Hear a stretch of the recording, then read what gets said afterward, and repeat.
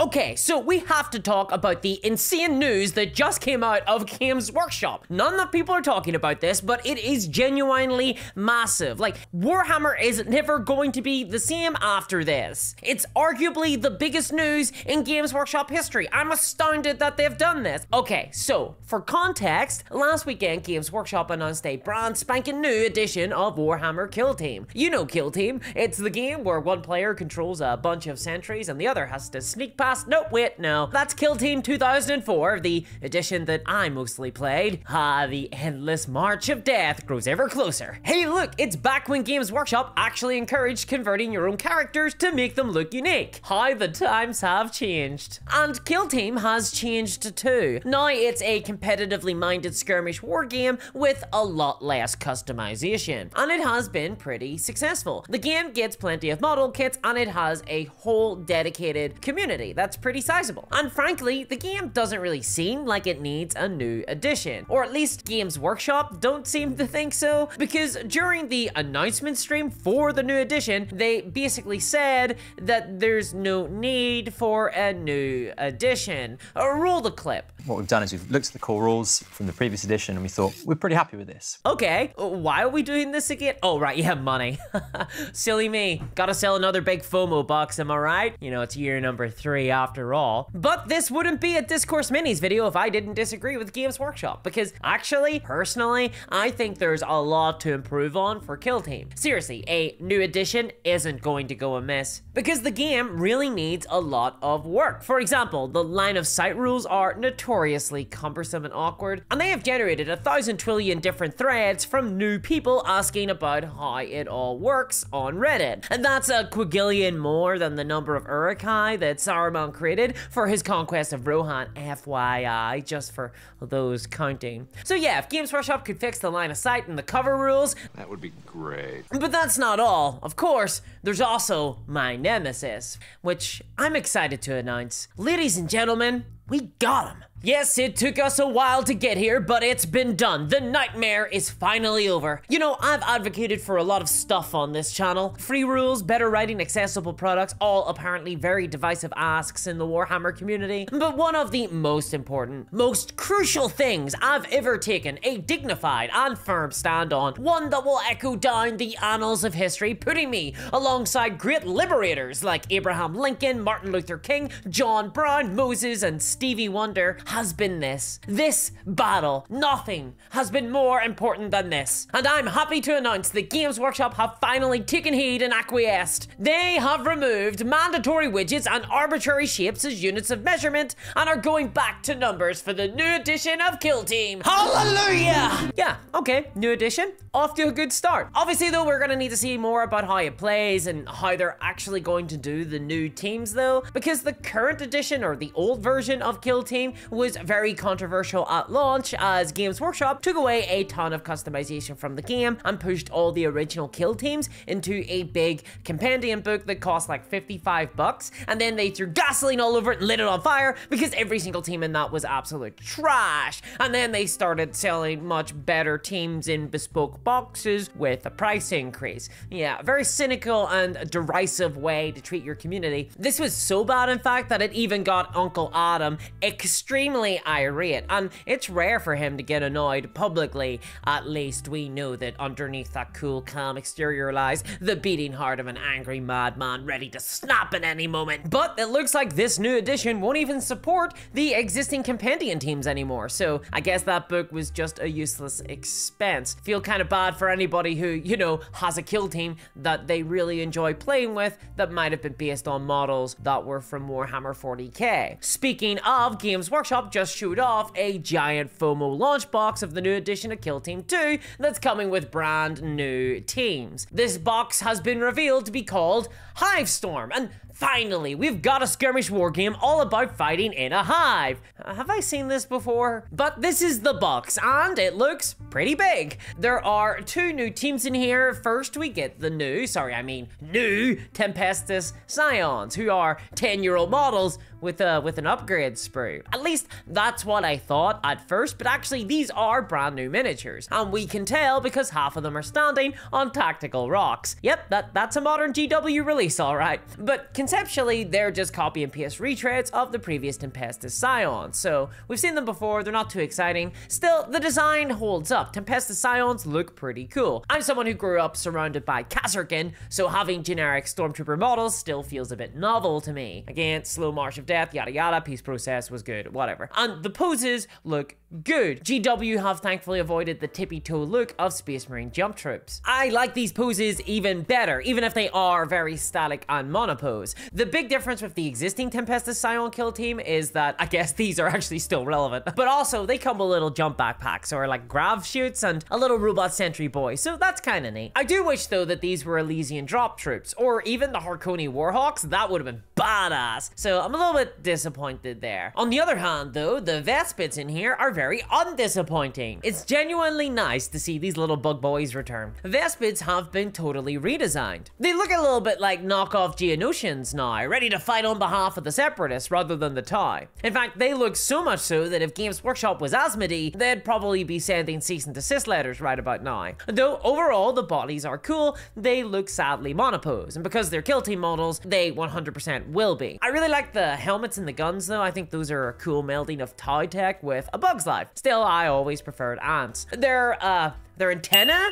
attached to their heads look a bit more streamlined now. If you look at the old art of Vespids, they had a very weird square antennae, like a strong jawline, and their helmets used to follow that design. The new antennae are way more slender, matching the rest of their body. It's just a lot less boxy overall, and I think that works well. I'm not really sure why I'm so obsessed with antenna all of a sudden. I guess the antenna is basically the bug equivalent of a Still though, why aren't they blue? Where's my blue boys? Come on, bring back Eiffel 65. God damn it, the 90s never died. That's unrelated to Vespids. I just had a weird sexual thing with their alien mascot as a tween. I'd like to return to that time, please. Of course, the big unspoken truth of Kill Team is that it is now the vehicle by which Games Workshop release new units and squads for 40k outside of giant FOMO boxes.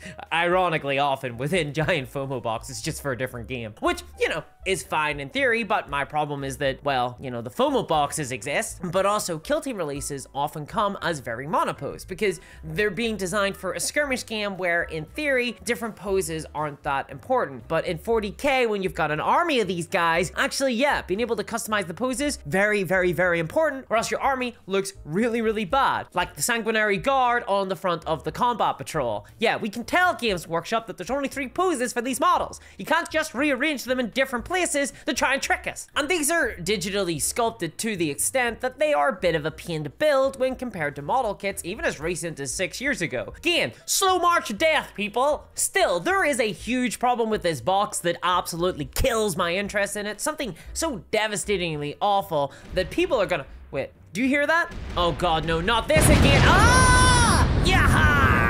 That's right, I'm a pirate now. And you can be too with Port Royal, the hit new pirate war game from Firelock Games. Port Royal recaptures the magic of tabletop adventure games like Mordheim, where you'll get to build your very own scurvy crew to do battle for plunder in the ruins, jungles, and plantations of Jamaica, using a scenario generator to guarantee that no 2 battles are the same. And even when the fighting is over, the game doesn't stop, because it's the pirate's life for you now, boy. Between battles, you'll be recording the fate of your characters, potentially suffering injuries, or even discovering the most coveted of treasures. And just right too, to the victor go the spoils, says I. And with Port Royal, there'll be plenty of spoils and more. For though every battle on the tabletop is another opportunity for great glory or devastating defeat, the true treasure will be the tales ye reminisce with your mates down at the old tavern, retelling the story of how lowly lone survivor Shipman Pegleg Pete against all odds managed to defeat the dread pirate Billy Bones and 3 of his most deadly pirate lieutenants in hand-to-hand combat. The odds were insurmountable, but by God it happened, and by God you were there to witness it. And even if you have no crew to call your own, the game includes solo and co-op modes, so there's really no excuse to not be setting sail right now. my! Embrace that salt sea air, enjoy a different flavor, and check out Port Royal in the link below, because the Kickstarter may be over, but late pledges are open! Don't miss out, click the link and get in on some pirate action, yahar! And thanks to Farlock Games for sponsoring today's video on this beard. Would have preferred not to have lost my eye though, yahar. Okay, I think they're gone. I need to get some ninjas in here to sort those guys out. So there is a huge problem with this box that is terrible, and it's hard to miss. It's the biggest part of the box set. It's the goddamn terrain. What the hell is going on with Games Workshop terrain in these boxes? And this isn't the first box to be like this. This is really becoming a trend with Kill Team. And really, honestly, a bunch of other releases from Games Workshop now. Okay, so what's wrong with the terrain? Well, it's not new. It's a re-release. Even though it's kitted out to make it look like it's new, this Hivestorm terrain is just the Battlezone Manufactorum Sanctum Administratus Manufactorum Subcluster Manufactorum Storage Fan. Now try saying that 5 times with a mouthful of resin. And this follows in the footsteps of boxes like Chalna, that came with very dull terrain that are just like whatever. These types of generic Imperial terrain should just be permanently on the store, sold separately. They should not be getting added to these big Kill Team boxes simply to inflate the price of otherwise just 2 squads that you typically get inside. And really, as an ask, Hivestorm as a box set, it just feels like 2 new teams, an errated rulebook, and a bunch of terrain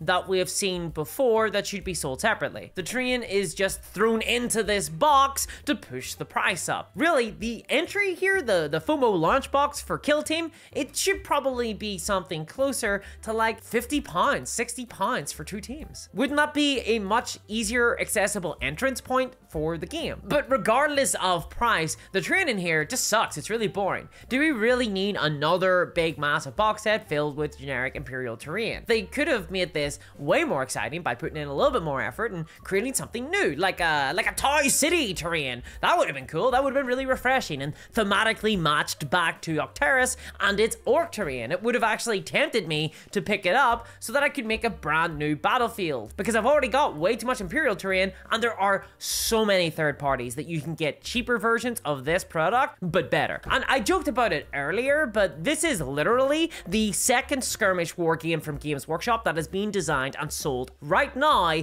around skirmish battles inside a hive. This is Hivestorm. We just had Hive Secondus. We're probably going to get a new FOMO Kill Team box set soon called Hive Thirdus, with the boarding patrol terrain in there as if it's new, and 2 perfunctory box exclusive kill teams like Gretchen versus Administratum Interns. Okay, actually that does go hard. I would probably buy that. So considering that none of the terrain is new, I hope that it is at least cheaper than Octarius, but that's very unlikely because this is Games Workshop. And while it sucks that the contents of this box are probably going to be locked inside here for a period of time, at the very least, Games Workshop have announced that the new rules are going to be free. This follows in the footsteps of like Warhammer 40k and Age of Sigmar, but actually, there's been a massive change, something that I hope will move over to Warhammer 40k and Age of Sigmar proper, because Games Workshop have gone further than ever before. They're now including QR codes in every Kill Team squad box, linking to full and up-to-date rules.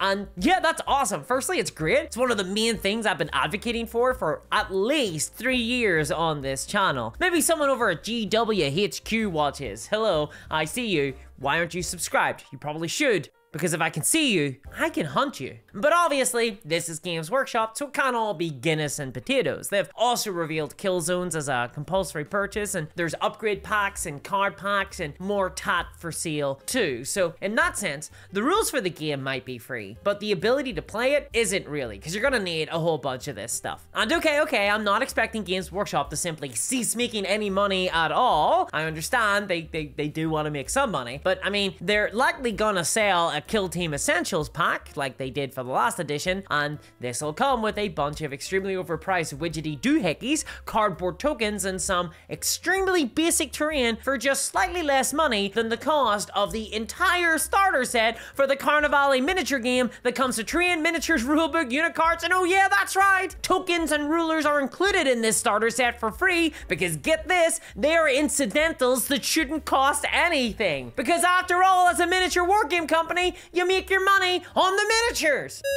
But without a doubt, the most shocking part of this entire announcement, one that I think has gone totally under the radar of most people and should be getting talked about way more in the community, is the announcement that this new edition of Kill Team will be playable in solo and co-op. That means that you can face off against an AI opponent with your miniatures, and you're not going to need another player to actually, you know, play with your minis. Lonely Heart Club's welcome. Get ready to play with yourself. This is huge. Why are people not dancing in the street after this announcement? Games Workshop have lost their mind. They've never done this before. It's super exciting. Get hyped, people. Come on. Solo and co-op play has been a growing market in war games for like the last 5 to 10 years, and I've been advocating for it a ton. Again, Games Workshop are definitely watching. And I never thought that Games Workshop would really ever embrace it. Games Workshop have only ever done this stuff in Warhammer Quest, which really isn't that good a system. Both Curse City and Blackstone Fortress have major design flaws, or simplistic introductory games that don't quite contain the wargaming experience like Darktide, that tend to be sold in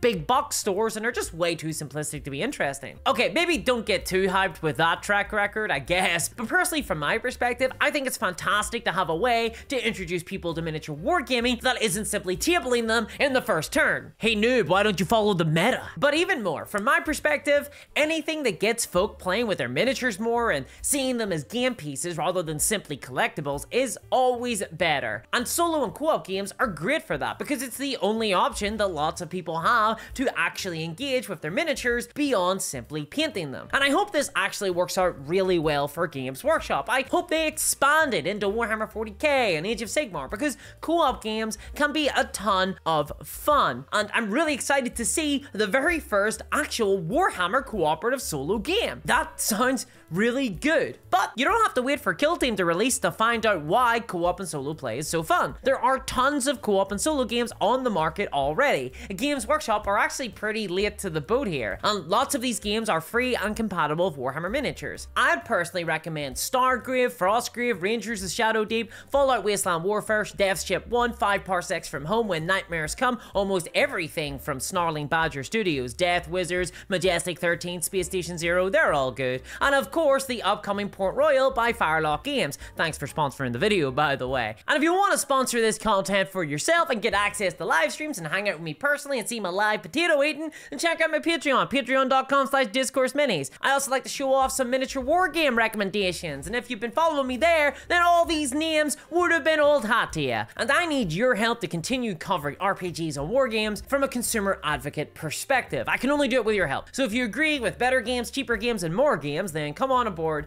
And a massive thanks to my patrons, especially CryptoKev, and I'll catch you all next time. Bye-bye.